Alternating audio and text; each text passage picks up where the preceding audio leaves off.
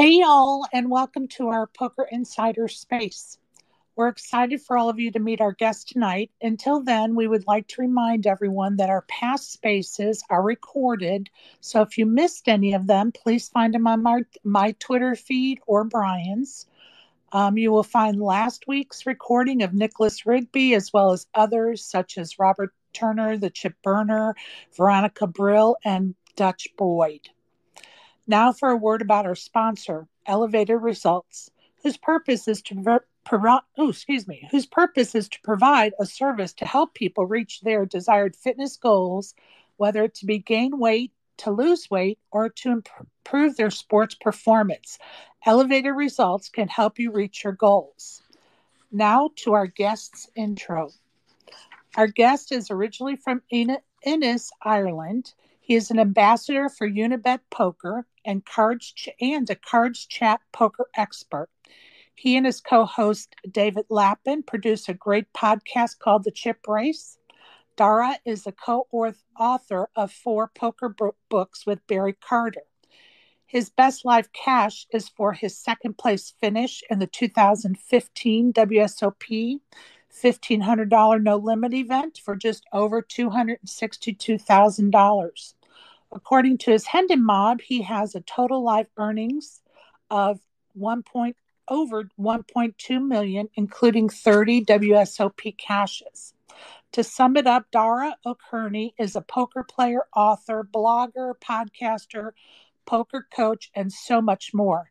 Please welcome Dara to our space.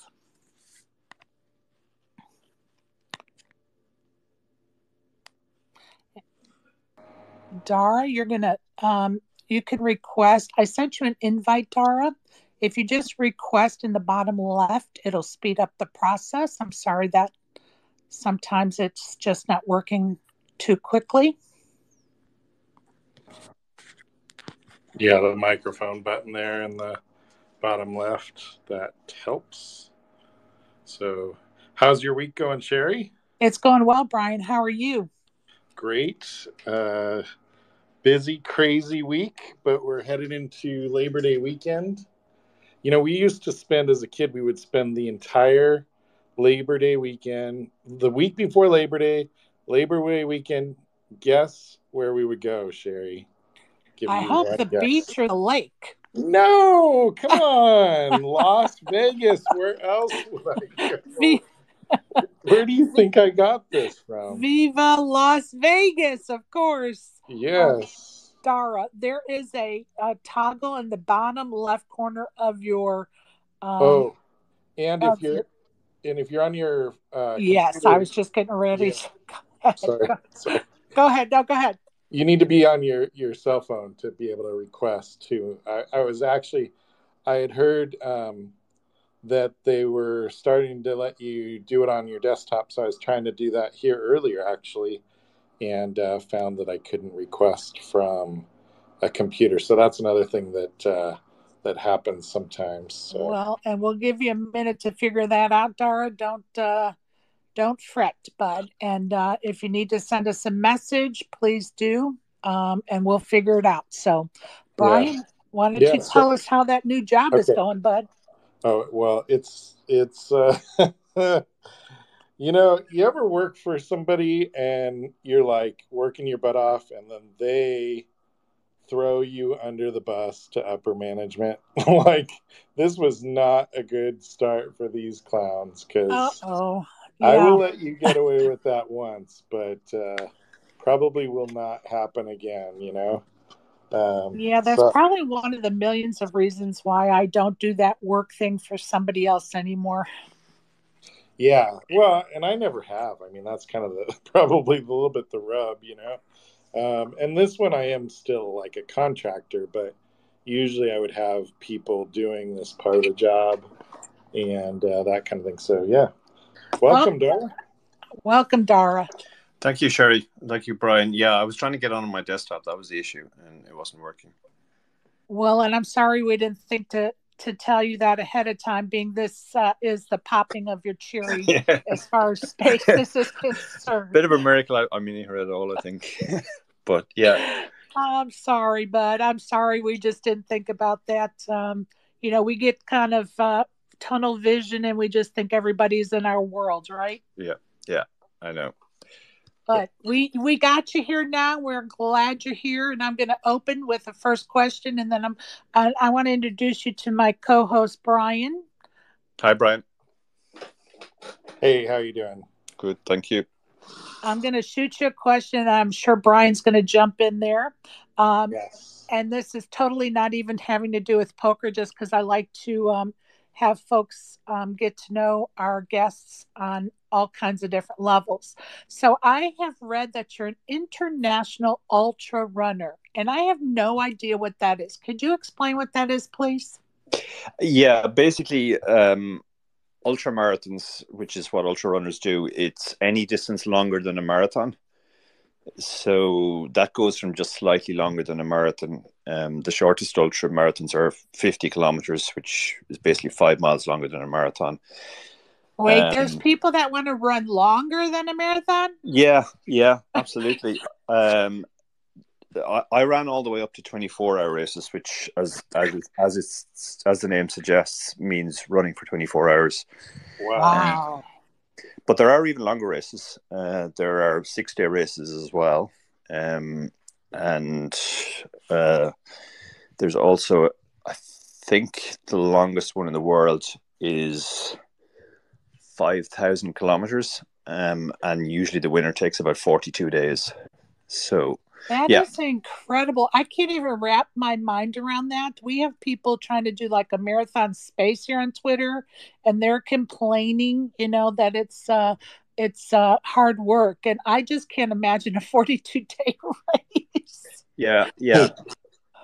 Like it all depends on where you start from. Like I started running quite late in my early 30s, and I remember in the early days, even running 1 mile was difficult, but yeah, I got to the stage where I was running marathons fairly easily, and then I decided to try the even longer stuff, and it turned out I was better at the longer stuff than That's amazing. than the marathons, which is why I ended up running internationally for Ireland. That's amazing. Congratulations on that accomplishment. Honestly, I'm just mind boggled. I just dabbled in running for the first time in my life about 8 years ago, and I loved every minute of it. Yeah. Unfortunately, I'm in the worst shape of my life right now, but hopefully in about 18 months, I'll be running on that track again. So you may be inspiring me just a little bit tonight. Yeah. Go ahead. Yeah, no, it's a great pastime. It's something I absolutely love doing still, even though I don't do it competitively anymore. I was still doing it at the start of my poker career, but I found it too difficult to balance the two, because the amount of training I had to do, and then the amount of time I was spending playing poker, something I had to give, basically. Amazing. Go ahead, Brian. Yeah. So how long have you been playing? When, like, roughly? Yeah, I start. It's a common theme here, but I tend to start everything late in life. I started running in my early 30s. I started playing poker in my early 40s. So I've been playing for 15 years now, roughly. Oh yeah. And you did a master class with Ryan's site, I see here, for Learn Pro Poker. That's right, yeah. Specifically on satellites, which are a bit of a specialty of mine. The first book I wrote was on satellites, and then Ryan came to me and said he'd like me to do a masterclass on satellites. So I did it with him and Learn Pro Poker. And let's go ahead and go over the list of your book titles that you co-authored with Barry Carter. You, of course, just mentioned your poker satellite book, satellite strategy book.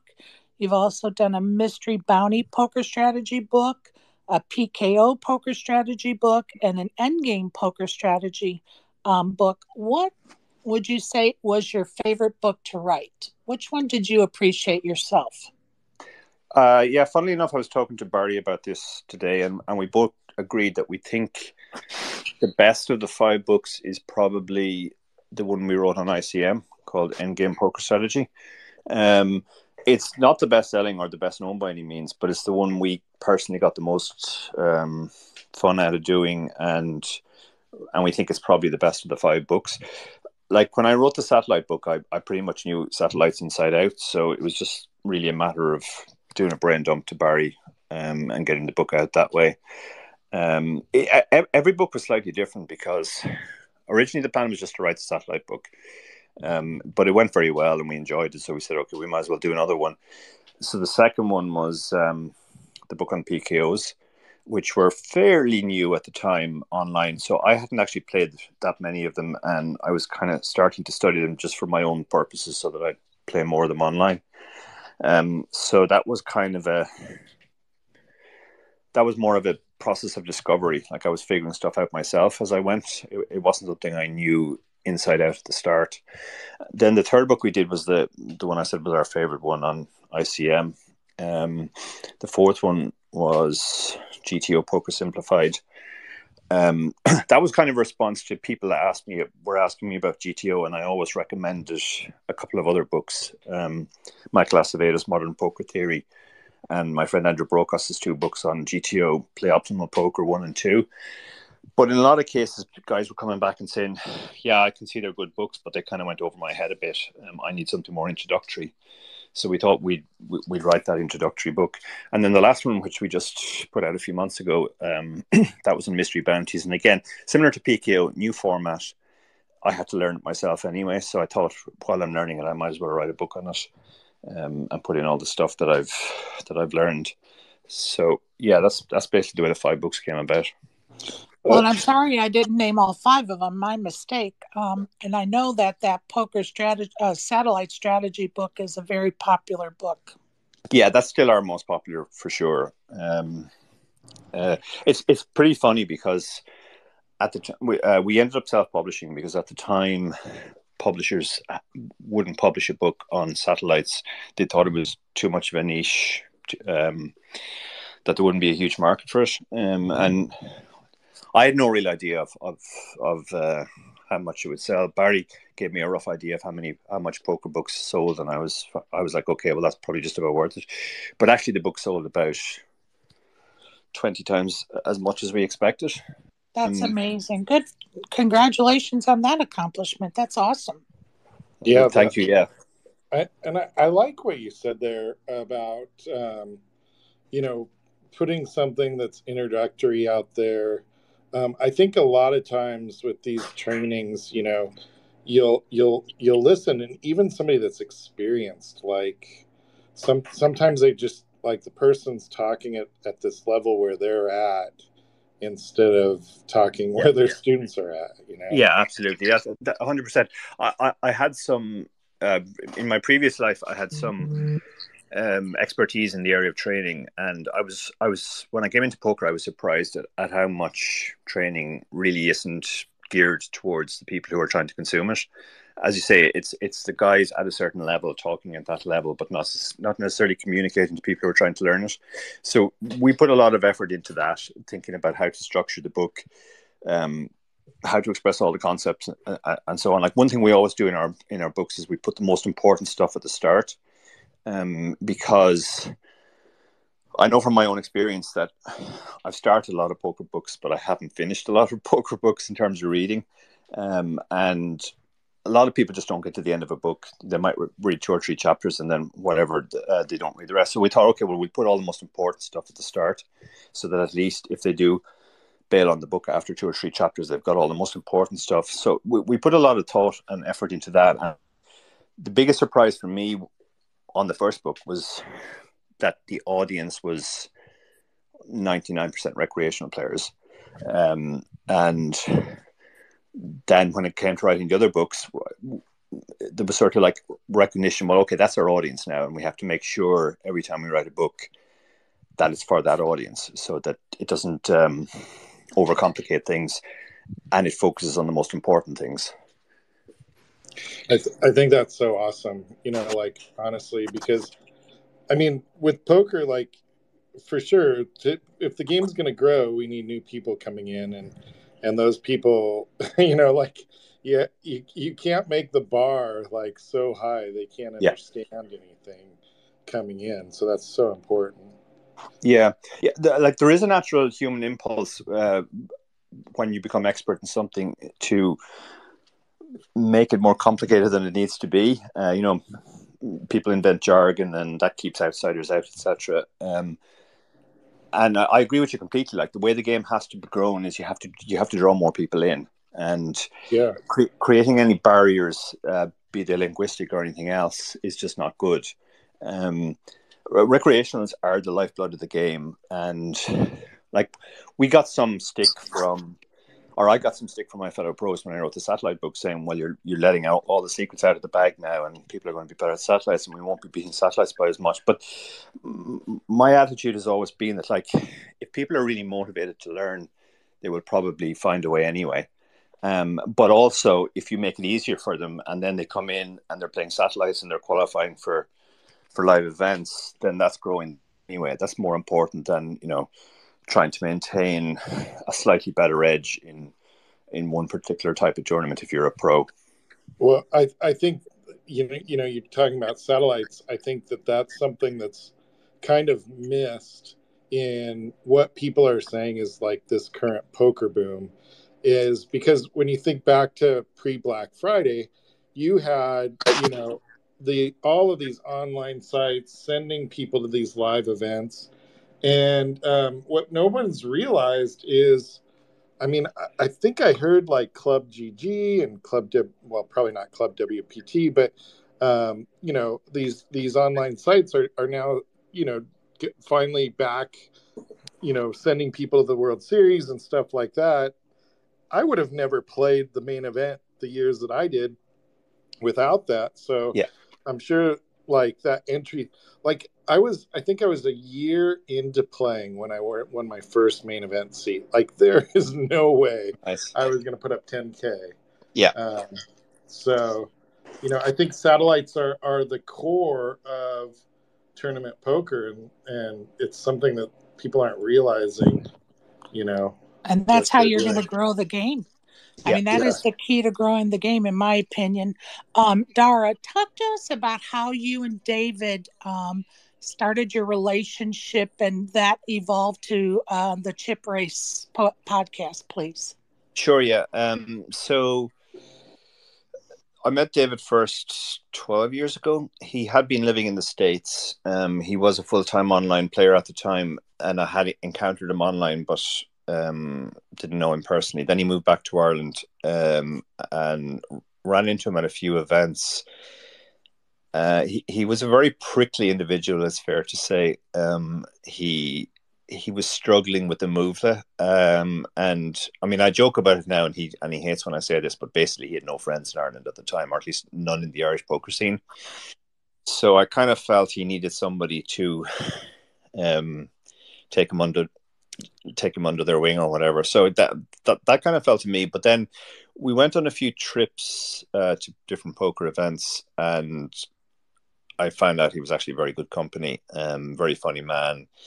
And when you get to know him, he's a teddy bear as well. He the kind of prickly exterior is largely just an exterior, and we do share a lot of common interests. Like we're interested in the same sort of things outside of poker, so we became friends pretty quickly. And then a few years into the relationship,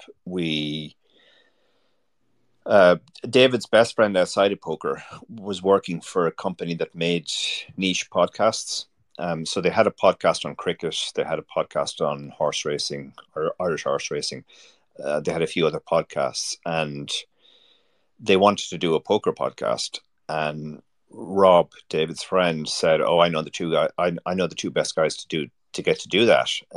So they came to myself and David, and they said, "Will you do the podcast?" So we initially agreed we'd make 7 episodes for free, because they didn't have a sponsor or anything, and just see how it goes. So we did that for a few months. We put out the first 7 episodes. For the first 7 episodes, it was purely an Irish focus. We were aimed at the Irish market. The podcast was very popular in Ireland, and even in the UK as well. People started listening. To the point that towards the end of the season, we did get on some UK guests. We got Neil Channing on. But then, unfortunately, the company who owned the podcast went bust. So they went into liquidation. So we were like, okay, well, I guess that's the end of that. And we kind of forgot about the podcast for a couple of years. And then 2 years later, Univet came to us and they said they were interested in signing us as brand ambassadors. And while we were talking to them, they did some research and they found that we had done this podcast before, which had been very popular. So they said, could you guys bring that back?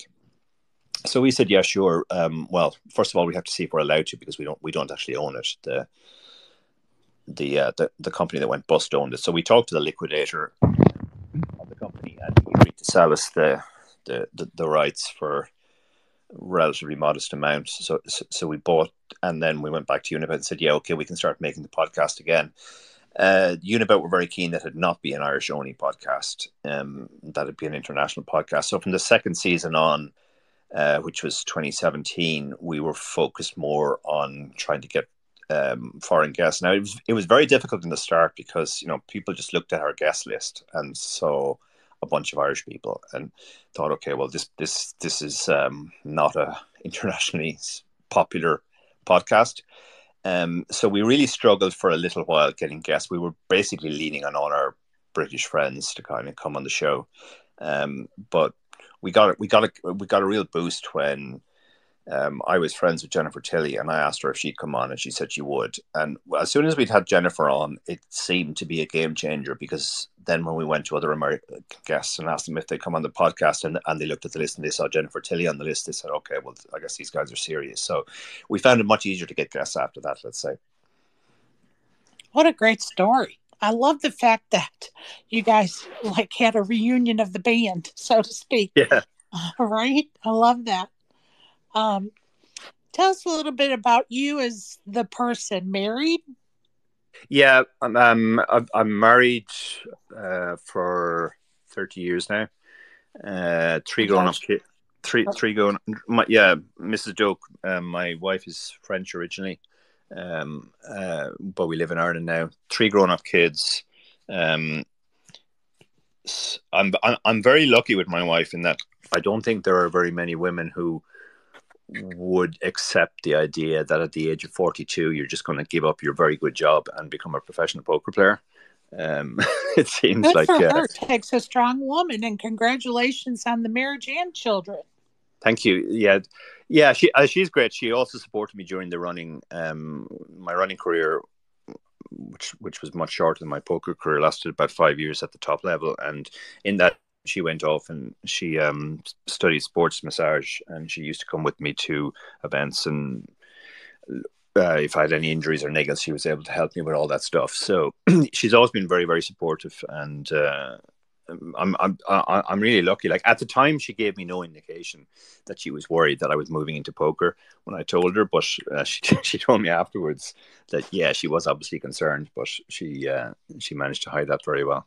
Well, I think the moral to this whole story is that if I know that she's at a poker tournament that I'm at, I can hire her to do a massage, is what I'm hearing in this whole conversation here.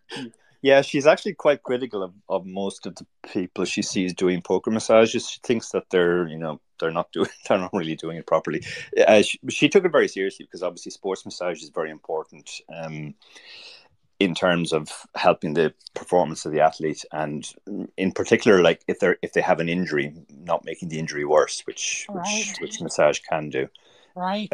And tell me, what's your favorite football team? Arsenal. Arsenal. Okay. Yeah. I'm sorry. No, I'm just kidding. Well, we had a bad period, but last year was obviously disappointing in the end, but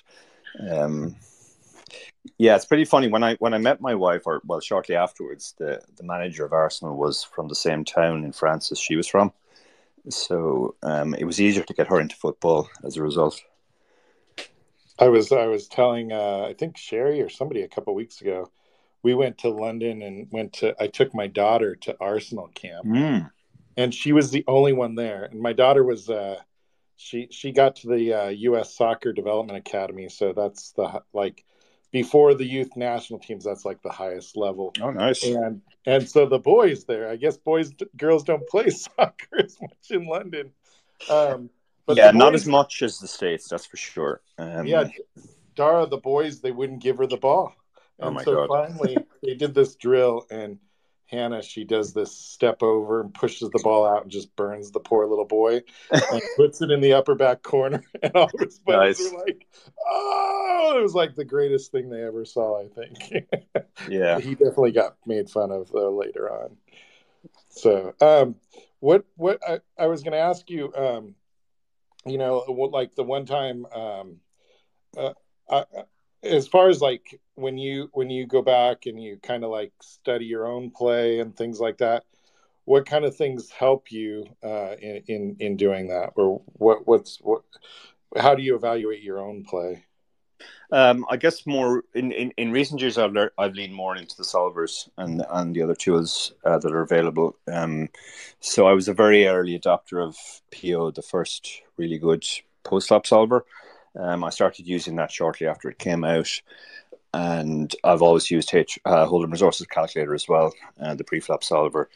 Um, and probably in the last, let me think, how long, 18 months maybe, GTO Wizard has become the main thing. You can do mass imports. So like I import my hands from my online, and it will quickly flag any potential leaks or errors. And I think that's at the stage that I'm at, that's the best way to learn now, to just try, and because you don't know what you don't know. Like you think you're doing it right until somebody says, no, actually that's not the way you should be playing that spot. You sound like you've heard mine and Dutch's conversations of every hand that I ever think that I played good. Yeah. He's like, you did what? Yeah, I've noticed an interesting thing with some of my students, which is that often, and I would say this is also true to a certain degree of David Lappin. Often the hands they're most proud of are actually not very well played hands. Yeah. They're hands where they did something weird or unusual and it happened to work. So Yeah. they thought it was brilliant, but like I'm almost making the point that like, okay, just because you shoved the river and the guy folded, like maybe you just ran into the bottom 10% of his range. That's all he was folding. Well, But yeah, and sometimes like Dutch will tell me, "Why did you like?" I'll be like, "I wanted him to fold here," and he says, "Why do you want him to fold there? Like yeah, you're this huge favorite." I'm like, "Well, yeah, but it's like the main event, and I don't want to go yeah, bust." He's like, "Yeah, but that's not going to help you win the main event, like yeah, yeah. if you're gonna play like that." So it's just really interesting. I think the other thing too, Dara, is, and I don't know if you've ever had this kind of experience, is you know, play. I had a hand that I played one time against Lex Valhouse, and he bluffs me, and don't anybody look up the clip because it's like the day he's bluffing everybody. And I just look like an idiot on TV, like the one hand they show me play. But the interesting thing about it, Dara, is like a year or two later, I got to hear his perspective of the hand, and it really just blew my mind of like how he perceived the hand and why he did the things that he did. Have you ever had that kind of experience where you could sit down with somebody and talk through something, and then you start to see like how they perceived it differently than you, and maybe it adjusted your game quite a bit? Yeah, I've had a few of those moments. I remember watching an early run at once video by one of their instructors, and there was a hand he played against me, and so I got his perspective on the hand. And at the time, I remember thinking he played the hand really weird. I couldn't figure out why he played it that way. But in the video, he explained that he had seen me play, let's say, top pair, top kicker in a certain way in an earlier hand against another player, and because I didn't play the hand the same way, he kind of ruled out me having top pair, top kicker, which is actually what I had. And I remember thinking the reason why I played it differently against the other player was that I had the other player tagged as a very weak player. So I always adjust my play when I'm playing against a weaker player. If it's a weak player who folds too much, I'll play differently to say it's a weak player I have tagged as a calling station. if I have top pair, top kicker against a calling station, I'm going to bet very aggressively. If I think the guy just loves to bluff, I'm going to let him bluff, and I have top pair, top kicker, etc., etc. Whereas when I'm playing against better players, I just kind of play a reasonably standard way. So I remember coming out of that thinking that the player in question who made the video had read too much into one hand. And I had a reason for playing the hand that way against the other player, but that didn't mean that I was always going to play top pair, top kicker that way. And I think that's a very common mistake a lot of people make. They see somebody do something and think, okay, well, that's what they always do with a set, or that's what they always do when they're bluffing, or that's what they always do when they miss their flush draw, or whatever. And the reality is most players don't do the same thing in every spot. Either they have specific reasons for, sometimes bluffing, sometimes not bluffing, or whatever, or it just depends on how they feel on the day. Like, we've all played against people who usually play a certain way, but on one particular day, it's like they've decided today they're not getting bluffed and they're just calling everything, or they've decided they're going to start bluffing. So I think particularly live, this comes up a lot as well. People just read too much into individual hands or very small sample sizes. Yeah, and it's interesting though, like how you say that, his perception of your play and things like that, and that so much affects things. I think that was kind of the surprising thing about that hand, because, he believed that I had a certain hand. Mm-hmm. And because, I had like ace king is what he said.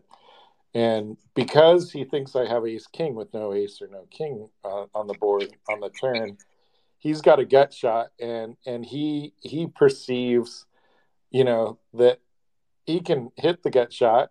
I mean, he's probably not going to get paid off, but like either way, like, he can win the hand, like by the river by a showdown, or by me folding, not being able to take the pressure. Yeah. And it's just really kind of blew my mind to think about like how someone else perceived it. But like you're saying, like you're dealing with imperfect information. So, yeah, that's very true. And I actually, the book I'm working on with Barry at the moment it's specifically on exploitative poker. And one of the things we're trying to get into the book is how pros typically perceive recreational players and how they play against them. And it is pretty common for pros to think that recreational players have a very set way of playing, that when they bet big, they tend not to be bluffing.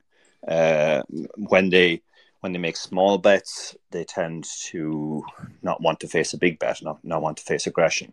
And I mean, of course, the thing is, like, if you realize that's the way they're thinking, you can actually exploit that. But there are some pros who will literally always fold anything that isn't the nuts or near to a big bet by a recreational player. And if you know that they're going to do that, then you can just make a big bet every time you're bluffing, and make a small bet every time you want to get called. Okay, Dara, don't be giving my secrets away now. I don't want them to call my big bet. Come on now. Yeah. Don't worry, they still won't. It's funny, but like, somebody asked me once, what's the biggest mistake all poker players make? And I said the kind of universal mistake that all players are prone to make, irrespective of their level, whether they're weak, average, or strong, is that they tend to think other poker players think the same way that they do. And that's not the case. I mean, Brian talked about, Lex had a very different perspective on the hand from his own perspective, and that's often the case. You have two players playing the same hand, they have very different perspectives, and they think very differently about the game.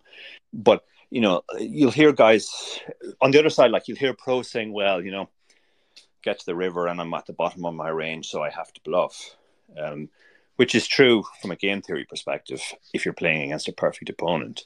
But if you're playing against, a calling station who never folds the river, it doesn't matter. Like, it really doesn't matter where you are in your range. If you can't if you can't beat the hands he's going to call with, you just don't bluff. And that's sort of that's because they're thinking about it incorrectly. They're thinking about it purely in terms of, this is the way I play the spot. If I have a very strong hand, I bet for value. If I have a mediocre hand, I check or call, and if I have a weak hand, I bluff. But the guy they're playing at is just thinking, if I have a pair, I'm calling. so against that type of player, bluffing just goes out the window. Yeah, it's really interesting. Like, and you get to these spots where, the smart play is to like just give up at some point, but like people just can't do it. They've got their soldiers in the middle, and they're going after them. Yeah, if I had $1 for every time I've heard the phrase, it was the only way I could win the hand, I'd be very rich. But sometimes you just can't win a hand. We interviewed Phil Galfond recently, and he said something which struck with me. He said, like, you're not trying to win every hand; you're just trying to win chips in the long run. And there are some hands you just can't win, and any effort you make to put money into the middle to try and win the pot is just going to be counterproductive. I kind of try to ask our guests, we lost a great this year in Doyle Brunson. Had you ever crossed paths with Doyle? Yeah, the very first year I was playing, Doyle came over to the Irish Open, which is the oldest tournament in Europe. It's a very big event they have in Ireland every year at Easter, and the sponsors brought Doyle over. And I was an online qualifier that year, and we all got to meet Doyle just before I came in and just gave us a short talk on how to play live, basically. What a lovely treat and memory. Yeah, it was great, and he was great. He followed me on Twitter then a couple of years before he died, and we had a few back and forth interactions, but nothing major. We were actually desperate to get him on the chip race, but he really wasn't keen. He didn't like doing interviews, so it was kind of I guess that's one of our biggest regrets on the chip race, that we weren't able to interview Doyle, because we did interview a few of his friends. We interviewed Mike Sexton and Elia Lesra and a few other people, but we were never able to get Doyle, unfortunately. Well, and he will be missed, and he is missed, that's for sure. Are there any poker players that you haven't interviewed yet that you are looking forward to doing so someday? Yeah, we have what David calls our white whale list, which is where we're really, really eager to get. We've tried very hard to get Eric Seidel a few times. We haven't given up on him completely yet. We would like to interview Phil Ivey too, but similar to Doyle, Phil doesn't do that many interviews unless he has a commercial sponsor who's putting pressure on him or something like that. Which is so it's mostly guys in that genre, like the really big live pros. We've been lucky enough to have interviewed Helmut a few times, and actually talking in terms of the history of the show, getting Helmut was huge for us too, because once you've had Helmut on your show, when future potential guests look at the list and they see his name there, it's obviously a big selling point. And Phil was great as well. Like, we had a great time with him. He was a lot of fun. I think the first time we interviewed him, he told us he could only give us 10 minutes, and he ended up staying for an hour, and his wife literally dragged him away from the computer in the end. What a nice treat. That's awesome. Yeah, it was. Yeah, and we've I've played with Phil a few times too. I've always enjoyed the interactions with him. He obviously gets some stick for the poker brat stuff, but I've only had pleasant interactions with him. That's awesome. Now, do you have a favorite poker excuse me, a favorite poker room anywhere in the world? Yeah, it used to be the Crown, the Melbourne, the Crown in Melbourne, where they had the Aussie Millions. Yep. That was just an amazing event. Unfortunately, that's gone away now. In terms of, I'm trying to think. I have to say the Wynn is pretty sweet in Vegas. it's always fun to play there.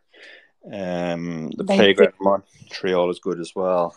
they do a good job at the Win for sure. I Yeah. haven't had the pleasure of going to the playground, but I've heard great things about it. Well, you know what the Win has, Sherry. The WPT and Brian's No, favorite what? they have the strawberry Julius thing. I think it seems like it. Brian's I'm favorite just drink is saying. at the Win, and I had the pleasure of meeting Dara face to face at the Win Uh, last December at the WPT. That's right, yeah. Are you coming this year? Hoping to come this year, yeah. It's very near to the Unibet Open in Bucharest, but it would be possible to go to the Win afterwards. So I what told was my wife I do less traveling this year, so Sure, you will. we'll see how she feels about me going to Vegas in December. so they announced a 40 million guarantee for that. What Yeah. did they hit last year? Do you remember? 27 million. Oh my The guarantee last year was 15 million, and I remember when they announced it, everybody said they're crazy. They're not yeah, I going to remember that. Yeah. they're not going to get 1,500 players. They'll be lucky to get 1,000, and they ended up absolutely smashing it, getting 2,700 players.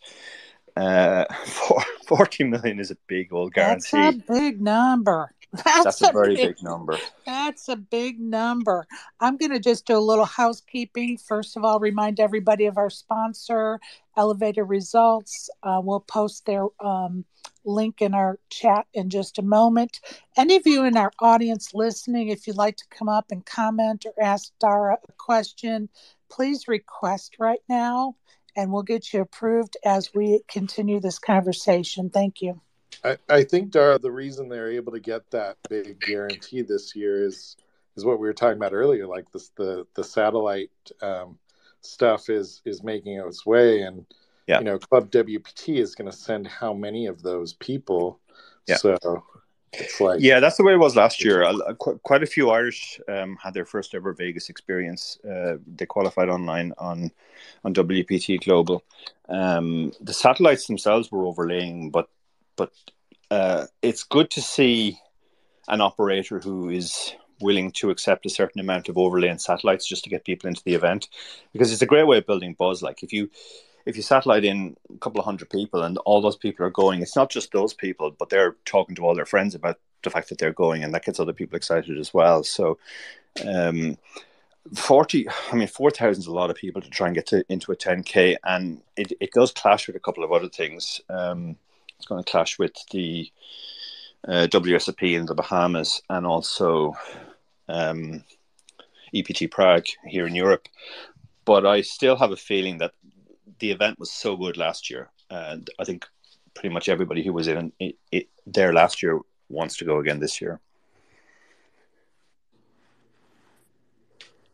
Well, I'm looking forward to the Irish Open someday. I was supposed to go to the Aussie Millions in the January 2020, and we all know what happened that month. And hopefully someday soon I'll get to the Irish Open. Slay has his hand up. Go ahead, Slay. Dara, you beautiful man. No, I don't know. I don't really have a question. I just wanted to say hello to Dara. He's such a lovely fella. Hi, Luke. Great to hear you. We were actually talking about you today. We had a meeting with our sponsors, and we were talking about Bucharest, and we were saying like we might try and get a few Americans to come this time, and your name came up as the kind of person we would like. Arnsby wants me to go, probably. Yeah, my love. She was very keen. Yeah. Where is Bucharest? I mean, I'm obviously not going, but where is it? It's in Romania. Okay. It's the capital of Romania. It's a beautiful city. The first time I was ever there was for a Unibet event about 5 years ago, and I didn't know too much about Bucharest. I got some Romanian friends, Alex Papazian and Vlad Impaler. Yeah, there's so many good Romanian poker players. It's supposed to be a beautiful city to visit. Hopefully I'll make it there one day. Slay, take your hand down. We're already addressing you, love. That hand is blinding me. Donna, did you have a question or comment? I got freaking chicken wings in my hand. Hold on. I got you. Go ahead, Dara. Donna. Oh yeah, I don't know. I'll come up with a question. I'm going to come up with a question. All right, I like it. Go ahead, Donna, as we wait for Slay. Yeah, I'm lucky enough to have known Dara for many, many years now. And I have such good memories. What's your favourite memory, Dara? There's so many to choose from. Probably you going around that roundabout endlessly in Brighton, Donna. If I'm honest, Donna's a great person, but yeah, she doesn't really do roundabouts. I know you were going to bring that one up. Yeah, I'm sure we've completely lost the American audience because I don't know if they even have roundabouts. But We do. Oh, you do? Have Okay, them cool. and hate them. Yeah, well, just imagine Donna going around going, okay, I'm going to turn. Oh, no, I missed my turn. I'm going to have to go around. Oh, I missed it again. Oh, I missed it again. You know, she has that effect on me. She was keeping me company on 2 different trips I was on. She was keeping me company on the phone, and you know what? I missed my exit both times. It's you, Dara. Yeah. Yeah. It's you. Okay, Murph, what you got for us, please? I know you've already met Dara, but say hello, bud. Yeah, thanks. Good day, Dara. Great to hear and speak to you again. Sorry, it's not in Australia. Yeah, me too. I just had a question because David Lappin and Kat Arsby made it to Spaces before you, and this is your sort of first time here. Did they give you any advice or anything to look out for? No, they didn't. I know Cat loves her Spaces. I don't think David has dabbled that much. I've actually popped into a few Spaces just to listen to people. But yeah, this is my first time speaking. But yeah, they were absolutely no use on that front. They could give me no pointers whatsoever. We have a question in the chat. I don't know if you saw it yet, Sherry. You want Go me ahead. to do it? Go right ahead. So the question is from John Robertson. He's doing a high school football game announcing, so he can't jump on here. We're space junkies, so we're always in here, and even when we can't talk. But his question is: as a serious rec player who loves to read and study poker, where would you recommend a player like me spend their time studying?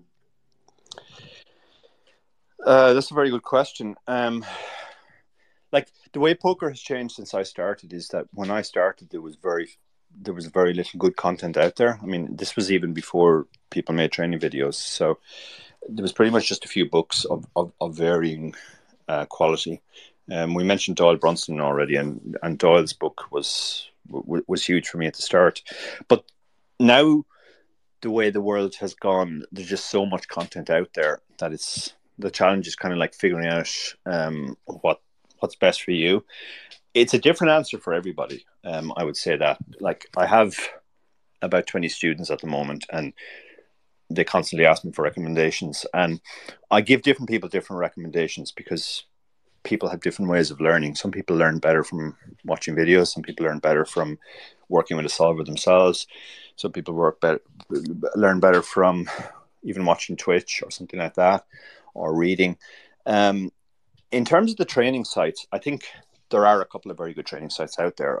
I make content for, we've mentioned Learn Pro Poker already. I did the satellite masterclass for them. I also make content for Faraz Jacka's site. The thing I liked about Faraz's site when I looked at it before I started working with them was that it's very focused on recreational players. Faraz has a very similar philosophy to mine, that you don't, when you're teaching people who have a limited amount of time, they're not full-time pros, they're recreational players. It's more about what you decide not to tell them than what you decide to tell them. You don't overwhelm them with information. You focus on the really important stuff, the stuff that they're going to get the most from. And I think Faraz has that approach nailed down pretty well. So I always recommend Faraz's site as well. And there are other sites, other very good sites as well. BBZ stuff is very good. Run It Once, they're probably the OGs in this area. They still put out good stuff as well. So yeah, they're probably the main ones I'd recommend. And by the way, John also says that he's read all but one of your one of your books. So Great. he's a big fan. Excellent.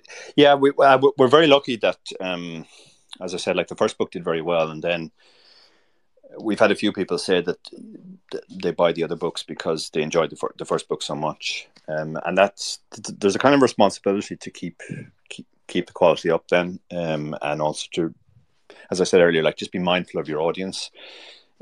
Try and make sure that every book you come out with is aimed at them. The fact that I write them with Barry actually kind of helps, because Barry is himself essentially a recreational player. So they say that you don't really know something unless you can explain it to a child, and in poker terms, Barry's kind of a child. So you guys work well together. We work very well together. Yeah, I explain it to him, and then the child writes it up, so it's even better. All right, I'm going to go back to Slay. What you got for us, bud? Oh yeah, I wanted to know your opinion on all these just handing out bracelets going out of. Oh my god, it's just gone ridiculous now at this stage. I mean, the bracelet used to be a big deal to me. Like that used to be on my list of things I really wanted to do, and now I'm really not that pushed, because they're giving out like 200 this year or something. That's a lot. Yeah. Now, don't get me wrong. Obviously, you want to win a tournament. Everyone. Yeah, it depends on the tournament. Like most of the ones in Vegas, you'd feel good about winning, but like it wasn't a bracelet, but there was a circuit event in London recently, and they had a flip and go, and it got 27 runners. And the final table had 5 people on it. So basically, you had to win a flip to get onto the final table, and then you had to beat 4 other players. And then you got a bracelet for that? You got a ring, basically. Wow. But yeah, like, so, I don't think all bracelets are created equally. If you win like a 100 flip and go on GG, you get a bracelet in theory as well. But I don't think anybody would give that sort of the same credibility or status as winning a live bracelet at the actual WSOP. But Dara, it was 4 of the best players in the world, right? It was like the 250. Negranu and I had this dispute on Twitter one time about how they started to have this like alternate World Series of Poker, and that was the only one that mattered, and those people deserve Player of the Year every year. So yeah, I'm glad that at least it seems like those guys have to come and play the other events too if they're gonna try to make a run at it. So yeah, agreed. It's big. I see Donna has her hand up again. Go ahead, love. Yeah, first off, give my love to Mrs. Doe. Tell her I miss her. Yeah. And second of all, don't forget, you've done some excellent webinars that I've been involved in, and actually I learned a lot. So you definitely need to revisit those. Yeah. Yeah, thanks, Donna. You to explain to listeners, I have done a few webinars before my hookup with Faraz on different topics of interest, like satellites, etc. And always got Donna. Obviously, she's the best moderator out there, so I've always got Donna in to do all that stuff. Where can we find those webinars? Sorry, Brian. That's a good question. They might. I think some of them might be still on my landing page, daracarney.com. I'm not sure though, because I remember we withdrew the satellite one, for example, after I did the Learn Pro Poker one, because the Learn Pro Poker one was more in depth. So it kind of superseded it. Barry kind of oversees all that stuff for me, so I'd have to ask him where they actually are now. Okay, perfect. And what is your favorite poker game to play? Are you a mixed player? Do you just love the No Limit? What's your favorite? I played most of the games, but not very much. I'm very much a hold'em specialist in terms of that's like 99% of my volume. I think my favorite of the other ones, let's say, that I've tried is Oma High Low, because that's just very strategically rich. There's a lot to think about in Oma High Low because you're competing for both the high and the low, and yes, that's probably my favorite game. Okay, cool. Slay, go ahead, bud. All right, it's a 3-part question. First of all, what did you do before you were playing? Secondly, do you think that French babes are the most beautiful babes in Europe since you married one? And thirdly, do you have any French cinema recommendations? I've been watching French movies lately. Oh, interesting.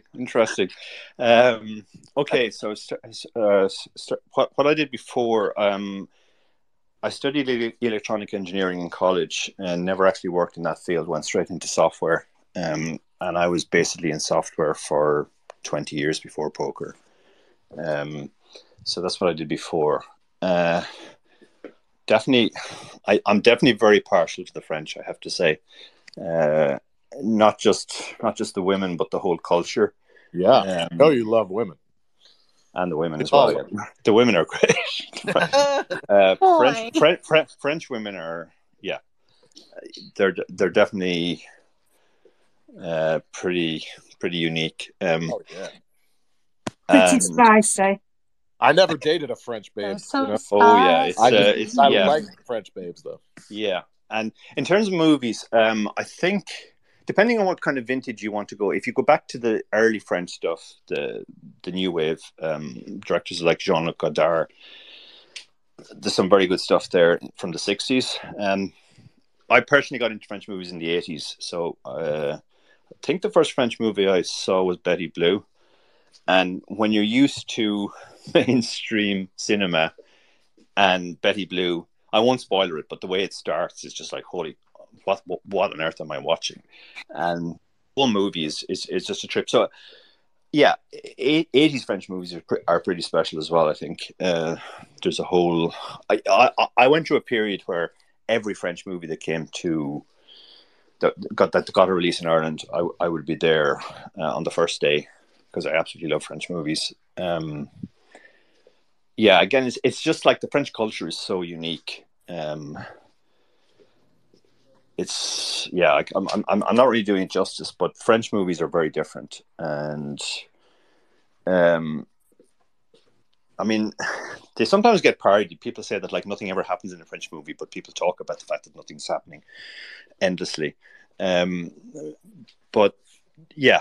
If you've liked the French movies you've seen so far, I would definitely recommend checking out the 80s classics like Betty Blue, Subway, those films basically. Well, great recommendations, I'm sure. Thanks, bro. Slay's coming up with some good questions here. I'm liking it, Slay. Thank you.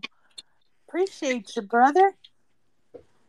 If you want to hear Mrs. Doak, they actually did a chip race podcast with Mrs. Doak, Sharon, and Emma. Ian's wife. Yeah, Ian's wife. And Mrs. Doak's segment had me in absolute stitches. Yeah, I remember when we recorded that. The idea originally was just that we would get the partners to do a short bit. But then Murray's bit went so well that when we finished recording it, David said we have to make that a proper actual interview. Yeah, she probably stole that episode. I think it was it was some special episode. It was like the 50th ever. So we wanted to do something special, and we got such a good reaction that we brought her back for a second interview as well. Yeah, she's a very funny woman, so I definitely recommend listening to that. We will do it. Thank you, Donna, for bringing that up, so we have something to watch when we're done here tonight. In 2015, you were the second place winner of the $1,500 no limit event at the WSOP. What were some of the takeaways after that great run in that tournament for you? What were some of the takeaways for you?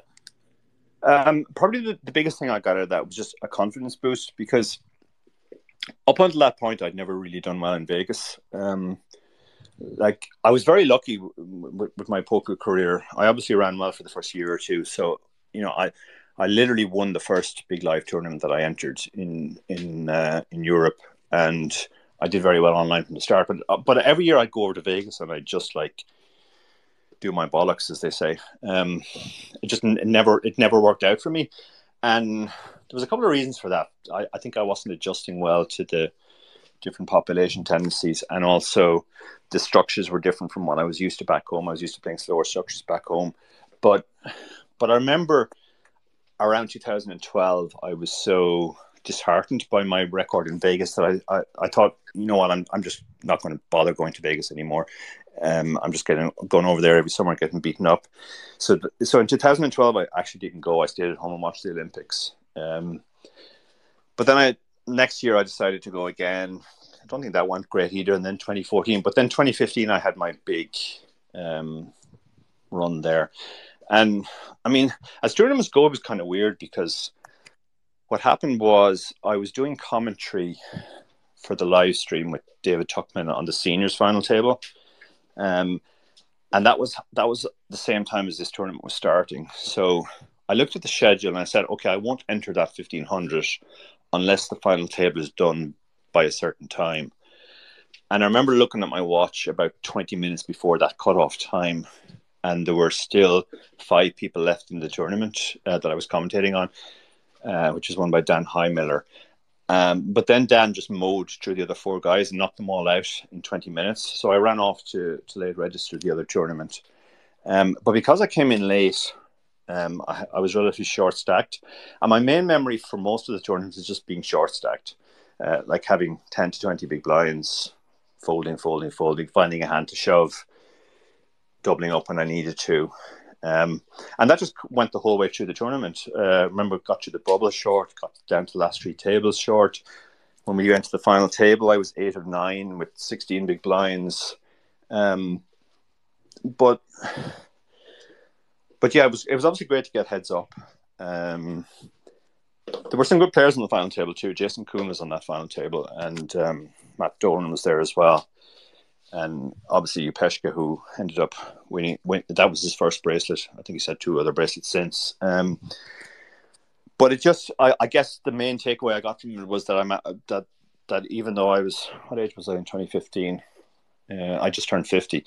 Even though I was into my 50s, I could still be competitive over there.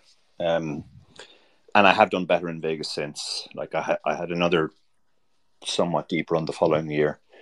And I've been more consistent cashes, let's say, in the year since. I've had a final table 2 years ago as well.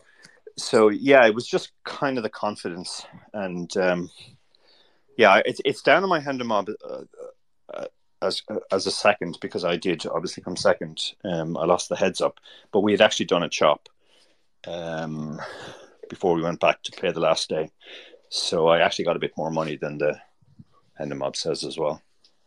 Awesome. We always like a good chop, don't we, Brian? Well, the best kind of chop is where you agree to chop and then 3 hands later you get it in flipping and you lose the flip. Hell yeah. And you're like, okay, well, I'm glad I did that chop now. Oh yeah. Go ahead, Donna. Yeah, it was the 50th anniversary, and it started gently as well. That's right. The episode with Mrs. Doak, yeah. We got Jennifer back for that show because she had been our most popular guest up to that point, and we got Mrs. Doak. So I think that might be the only time we've had 2 female guests as the 2 interviews. Awesome. We got to work on that. Yeah, we have it. We have a general rule that we try to make sure that at least 25% of all the guests every year are female. Awesome. Obviously, that's more than the representation of women in poker, but there are a lot of great female guests that we've had down the years, and yeah, we do always try to make sure, because you look at some poker podcasts and it's like they think women don't exist in the poker world. There's almost no female guests, and you're like, what are they doing? Like, we're trying to promote we're trying to get more women into poker, trying to promote poker as something that women can play on an equal footing with men. But yet, often there's in many areas they're still underrepresented. I mean, of course, yeah, of course. And I'm going to tell you something. Here in the spaces, as you probably know, there were some times spaces were not very nice to women that were in it. And I'm going to tell you, it's had an everlasting effect. I have actually asked some very high profile female players to come on our show, Poker Insiders, and their response was, you know what? When I was in there listening on so and so's, it was so volatile. I don't want anything to do with the spaces. And they won't even come into the spaces anymore, which is so unfair and unfortunate that a bad apple ruined it for the rest of us. But hopefully the word will get out that, what we're doing and others are doing is not that volatile nonsense. And so hopefully they will come around. But, opportunity. I want to give everybody the opportunity. Yeah, absolutely. Yeah, no, it's so important. And for me, there's always been a contrast between the world I was in before, the running world, and the poker world. Like in the running world that I was part of, bad behavior towards women just wasn't tolerated. The men would ostracize a guy who spoke to female runners the way that male poker players often speak to female poker players. And then you come into poker and it's the complete opposite. It's like, it feels almost like going back in time. Exactly. It's almost like the women's liberation movement never happened, and we're still somehow stuck in the 50s or 60s where it's okay to pick on women. It's just mind-boggling to me.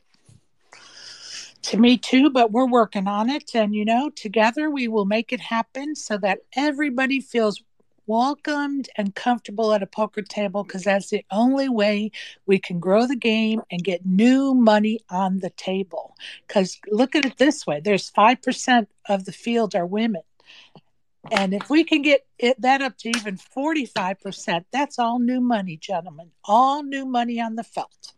Yeah, absolutely. Oh, so you want to get women into poker just so you get their money? Come on, Sherry. Oh, come on. It's just another motivation for people like you, Slay. She's a shark. No, I want more women at the table so I can ask them on dates, like a real pervert. No, I'm just kidding. If you're in the audience right now, would like to ask Dara a question or have comments, please request on the bottom left of your screen, and we'll bring you up so you can have the opportunity to speak with our guest. I've actually been on Dara's podcast twice. Good times. Yeah, we've it's always fun talking to Luke. He's a treat. He's great in person as well. Just a larger than life character. Thanks, buddy. I will look forward to that meeting someday. Yes, so will I. In December. Let's go. I gotta make it. We gotta make it to December 1st. No, tomorrow isn't promised. Dara, I want you to tell everybody about your story with David Bowie. Because I know it. Yeah. But I don't think a lot of people know about him. And you and David being friends. Yeah, I was a big Bowie fan in my youth, and when the internet started in the early 90s, kind of the first thing I was really interested in doing was checking out if there were any Bowie fan sites, etc., etc. So I used to interact with other Bowie fans online. That was most of my actually online interactions in the early days. And a couple of years into it, I started getting emails from somebody who was talking as if they were David Bowie. Now, in the early days of the internet, it was pretty common for people to just impersonate celebrities. So my initial assumption was that this was just a an impersonator. I had dealt with a few of those before, but I thought, well, if it's an impersonator, it's a very good impersonator, because he was very convincing. He expressed himself the way that David Bowie did. He seemed to think he was interested in the same things that I knew Bowie was interested in, etc., etc. So, I never really said, I think you're an impersonator, or I think you're Bowie. I just dealt with them as they presented, and we had a lot of emails. We exchanged a lot of emails, and then the first clue I got that it might be actually Bowie or somebody within his group was he was going on a show in the UK on the BBC with a guy called Jeremy Paxman, and Paxman wanted to talk to him about the internet. So at the time, I was an expert in the internet because I was in software, and so we kind of had a detailed discussion about where the internet how it might develop. This is the mid to late 90s now, so it's still very early days of the internet. And then I watched the discussion between Paxman and Bowie literally used a few phrases that had come up during our discussion. So I was like, oh, that's interesting. If it's not Bowie that I'm talking to, it's at least somebody within his group who's advising him. And then I think it was the following year, he was doing a concert in Dublin, and we were still at this stage we were exchanging probably about 2 emails a day, and he asked me what he should do. He wanted to do something special on the stage when he took the stage in Dublin. So he said England had just won the Rugby World Cup. He said, should I talk about that? And I was like, England winning the World Cup is not really that big a deal in Ireland. If anything, probably most of the Irish were cheering for the Aussies. So I wouldn't bring that up. And he was like, okay, well, what should I do then? And as purely as a joke, I said to him, when you go on stage tonight, say Chucky or Low, which is the IRA slogan. It means our day will come in Irish. And it was purely as a joke. I thought it'd be hilarious. A guy, at the time, he was wearing a jacket which was literally a Union Jack. And I thought it would be funny if a guy wearing that went on stage and said the IRA slogan. He also said to me, I can put you on the guest list if you like. And I was like, yeah, sure. Still not really believing I was talking to him, but thinking maybe it was somebody in his organization. That's hilarious.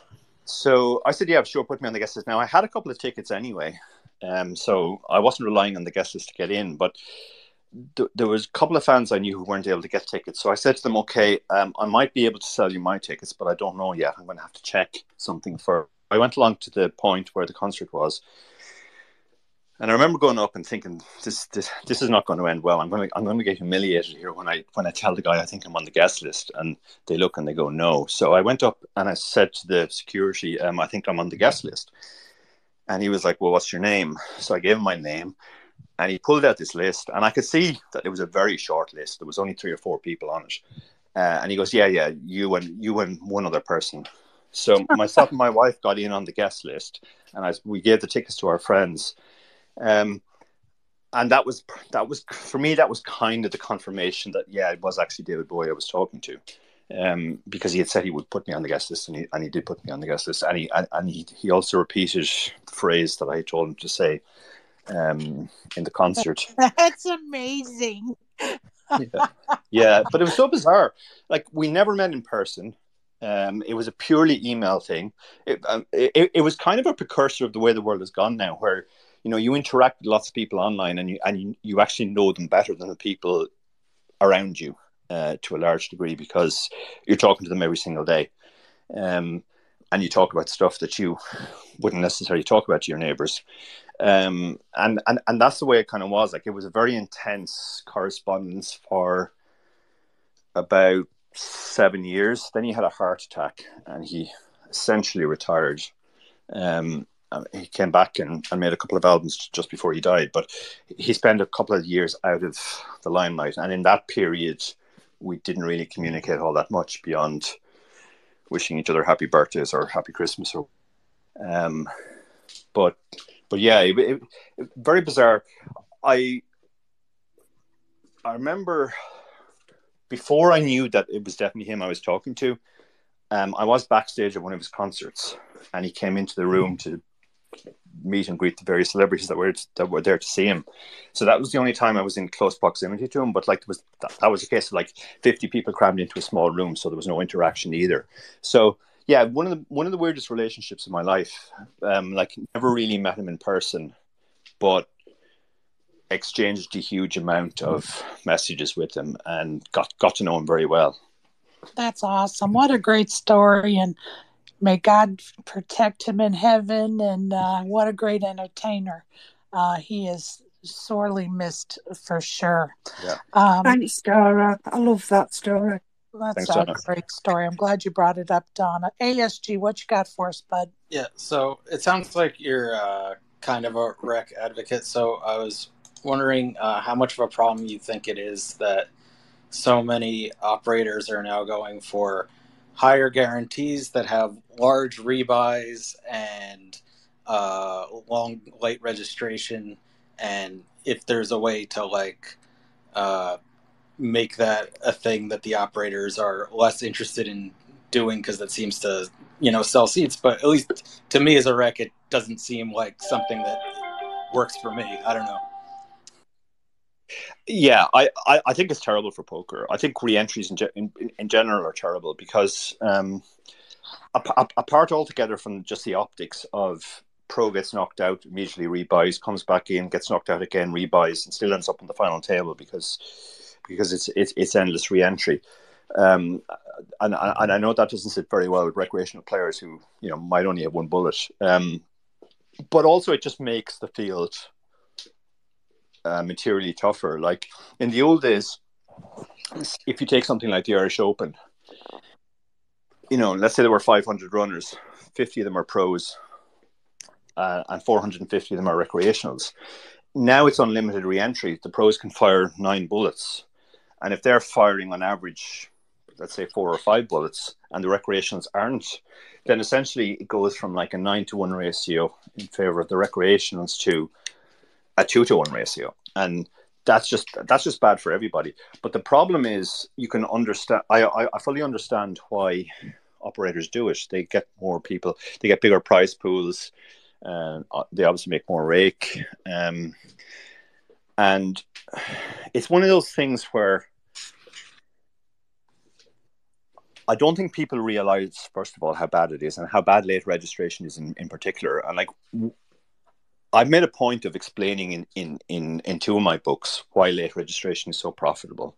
And the reason for that is, I think if late registration is going to exist, and it clearly is, I can't imagine any operator getting rid of it anytime soon, it's still kind of unfair that a large portion of the field doesn't realize that they're at a disadvantage coming in from the start.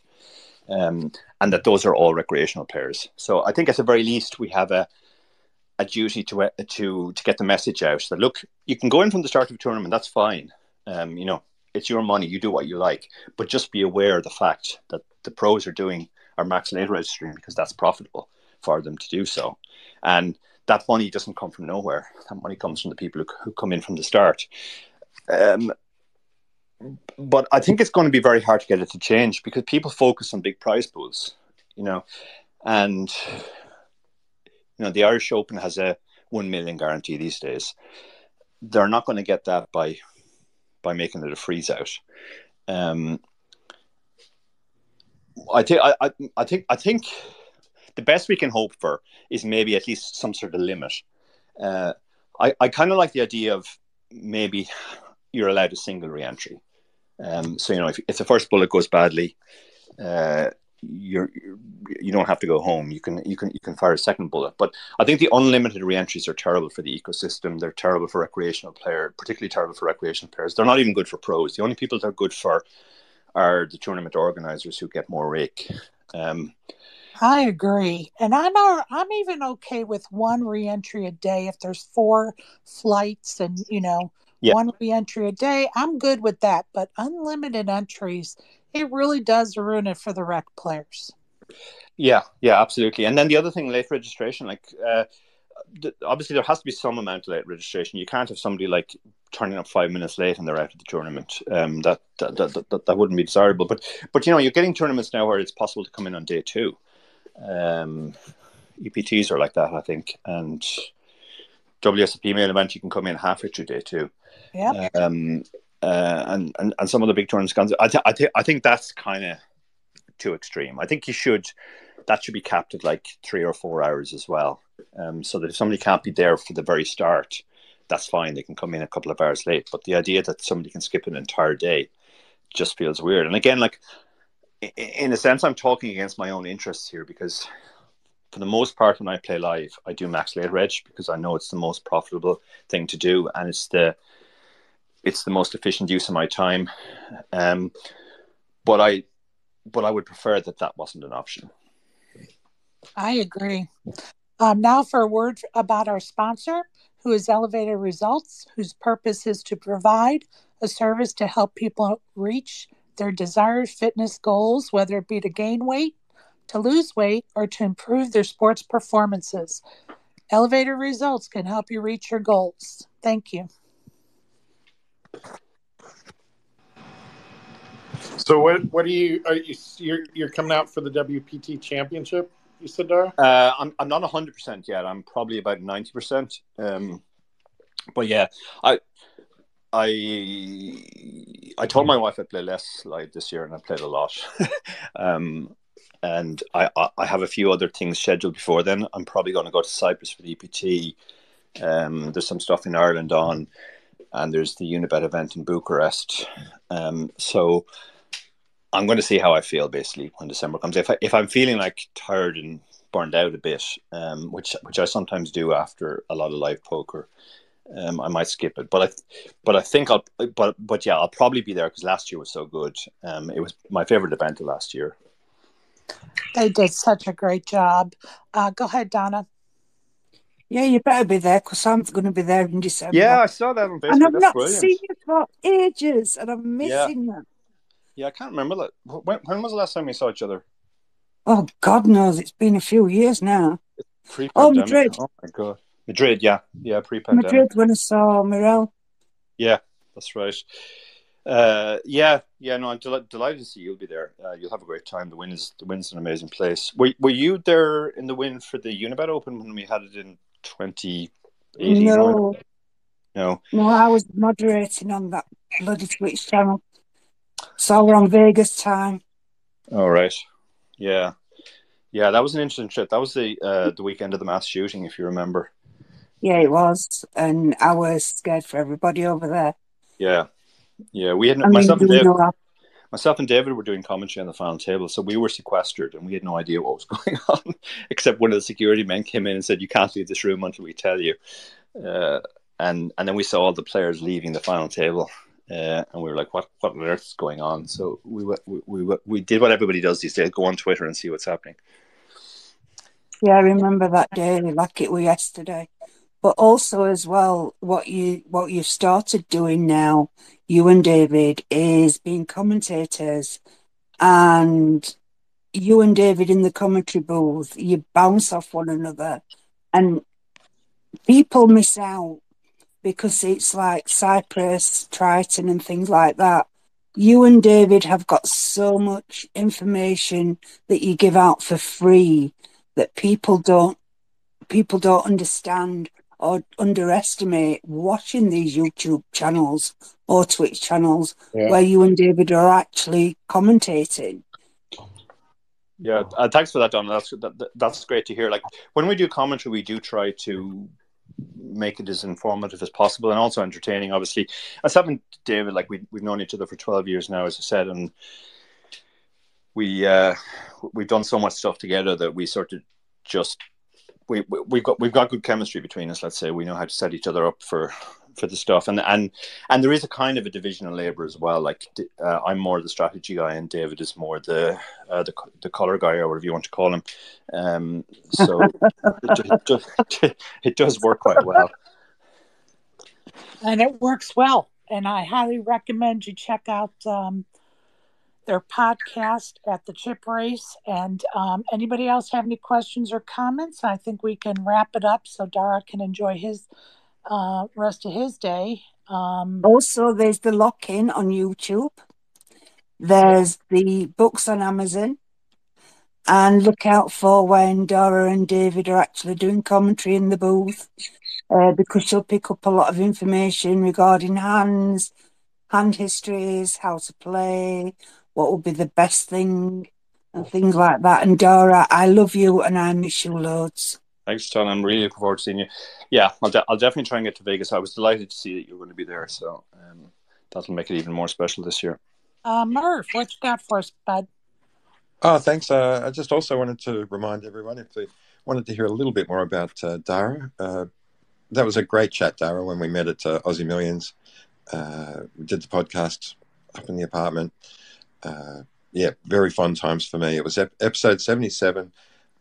We have a great strat chat hand, and we were talking about satellites as well. So, yeah, just a small plug for Post-Flop Poker Podcast, episode 77. But Dara, it's always great hearing from you. Yeah, and I hope we see you in some of the taking down some first places. You deserve it. Yeah, thanks, Merv. It's really sad to me that the Aussie Millions isn't there. I was planning to go to the Aussie Millions every year for as long as I'm playing poker. I met a friend of mine in Vegas who's trying to get something going in Melbourne. So I definitely want to get back to Melbourne and play poker there again.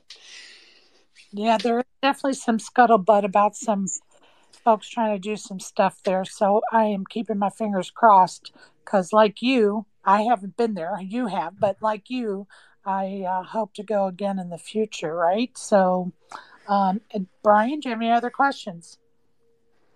No, it sounds good, Sherry. We're all good. All right. Well, I appreciate everyone joining us this evening. If you're in Nomad's football pool, he's going to be going live shortly in a space to do your fantasy football. And I'm sure there's a few of you in here. And good luck with that, you guys. Dara, thank you so much for joining us. You've been a delight as always. Donna, love you. Brian, thank you. Thanks. Have a great day, everybody, or evening. Thanks, guys. Love you too. Bye. Thanks for everybody.